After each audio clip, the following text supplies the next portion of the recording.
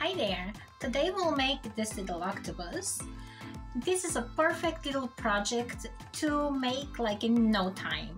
You can use all your scrap yarn. You can make them in different colors and sizes, like this one. I used 2 threads of the same yarn and it made it just a little bit bigger than using 1 thread of a 4-weight yarn. And you can add eyes or you can embroider eyes if you don't have those plastic safety eyes.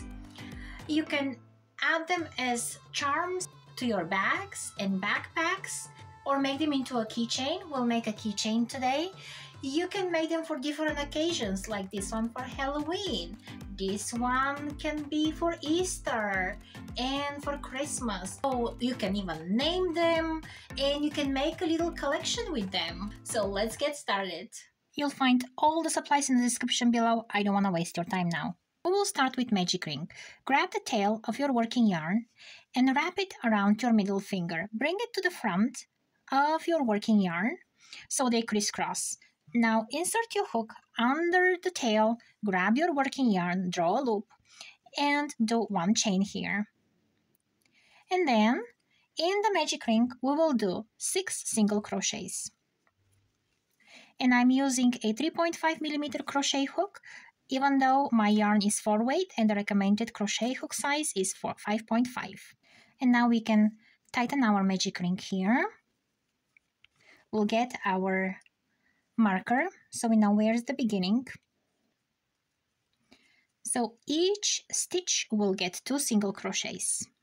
1, 2 into the first stitch, 2 single crochet into the next stitch, and then from 6 we'll end up with 12 single crochets.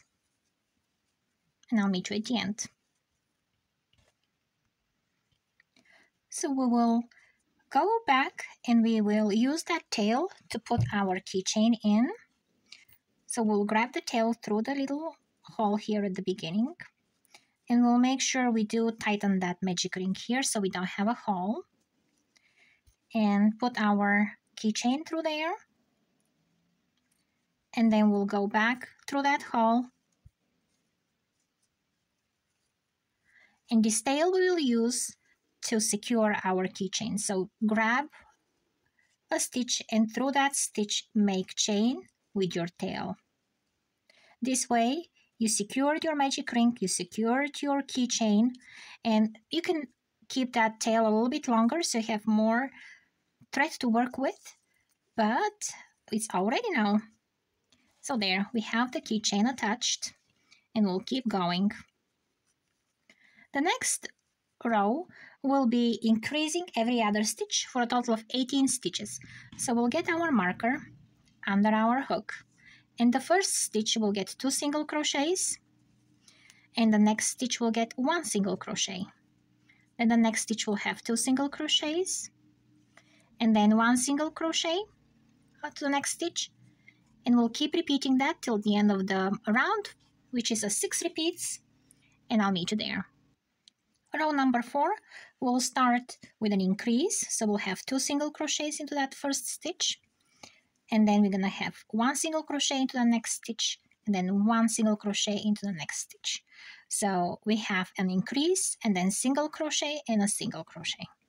So here's the first increase, and then we have a single crochet to the next stitch, and into the next stitch we have a single crochet.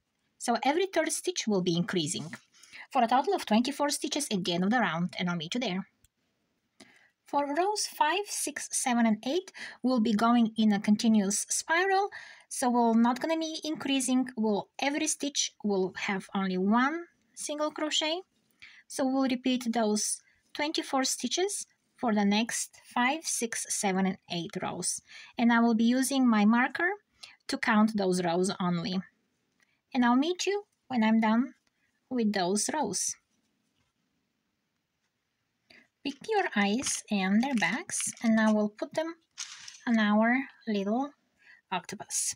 So find your spot between rows 4 and 5, and let's put them there.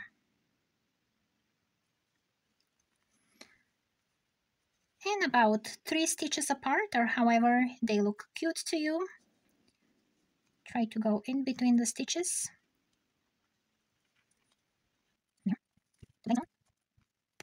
Get your lighter. And I'm using the back of a knitting needle to flatten the back of the eyes.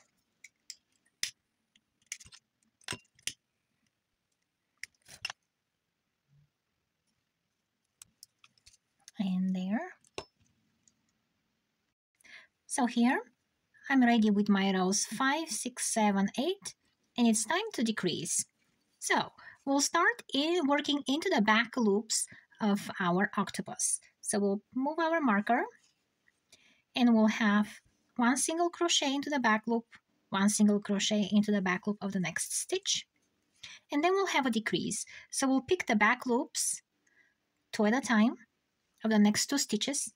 We'll make sure this working yarn is tight, and then we'll have a single crochet there. And this is our first decrease. We'll do this 6 times. So we'll have one single crochet, one single crochet, and then a decrease into the back loops.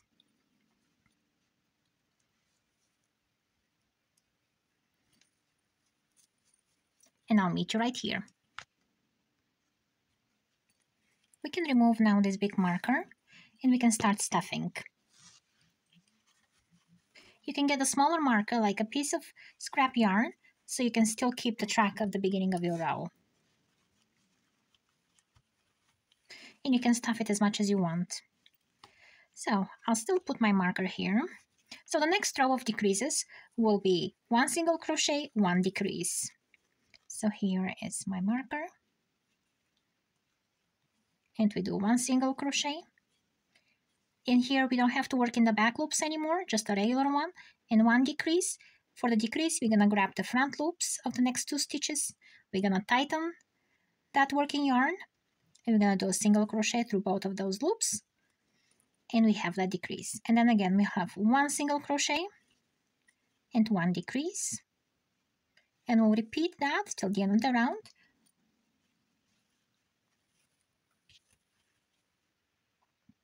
We will cut our yarn, and we will close the gap with our needle. So grab your tapestry needle, and now working through the front of the loops, we'll be grabbing 2 loops at a time, and we'll make sure we tighten that loop here. So we'll do this 6 times because we have 12 stitches here. And then go one more time through all these stitches so your stitches are nice and secure. So now we'll get our yarn again, and we'll go through the back. Now that we have those loops that are still showing from that row that we worked into the back loops, we're gonna start, any one of them is fine, and we'll do a little slip knot here. Again, we want those stitches to be pretty secure. And then you draw your loop there, and the tail will go inside the octopus, and then you chain 3. Going back into the same loop, we'll do 3 double crochets, but we're not going to finish them. We'll do 3 double crochets crocheted together.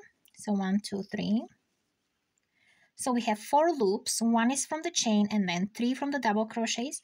Now we're going to crochet 3 of them together, and we'll go into the 3rd loop, skipping 2 from the one that we have, and we'll do a slip stitch here, and you will push your little popcorn stitch up so it can look like the foot of the octopus.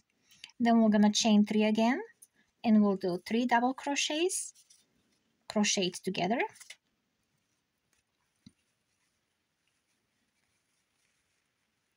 Now crochet them together, skip 2 loops, and into the 3rd loop you do a slip stitch, and you keep doing those popcorn stitches all the way around. You should have 8 because we had 24 stitches. We're skipping 2, working to the 3rd one. The math should do its work, and I'll meet you when I'm done. And there, we are all done with this little guy. And now again, hide my tail inside your amigurumi. And if you hold your yarn 2 strands just like this, you will get a size bigger. So if you hold your yarn just 1 thread and it's a 4-weight yarn, that's how big it gets. And it depends so much on the brand of yarn you use and the colors you use. So you can have your whole army of little octopi just like that. Thanks for watching. Subscribe.